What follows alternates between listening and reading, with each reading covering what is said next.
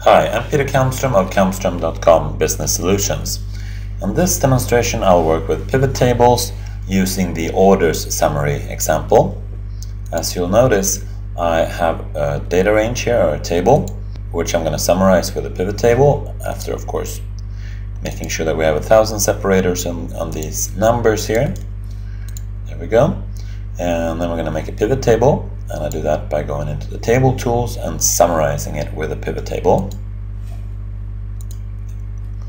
And then we're going to use the orders as values, and we're going to look at different rows for the months, and then we're going to put the customers on the filter there.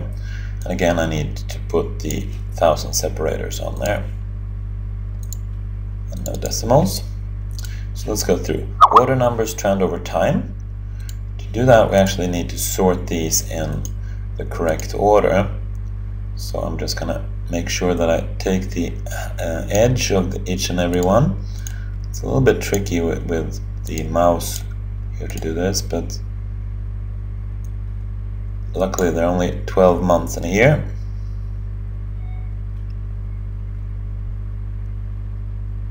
Alright, almost done, just October 2. There we go.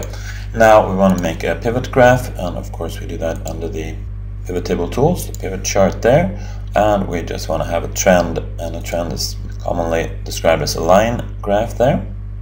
And there we have the order numbers trend over time, the percentage of orders per customer. We could do that in many ways. We could remove the months there, and then we can put the customers like that, and then we could view these as a percentage. Do that by going into the sum of orders there and looking at the way it's going to be displayed. I'm going to do that in the value field settings there, and I show value as percent of grand total. So there we have the percentage.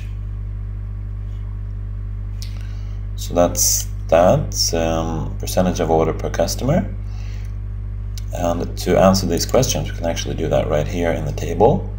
Which customer ordered the most in January? So let's sort these by largest to smallest, of course, and then filter out the January data. So the top customer there is the Northwind Traders.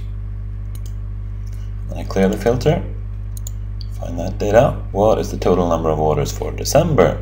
Then we simply filter out December to only show that. And then we can just select these three, or we can go into the table tools and actually add a totals row there, and there we have the information. We can make this bigger and we'll see that. What is the total number of orders for December? It's 733,596. Thank you for watching this demonstration.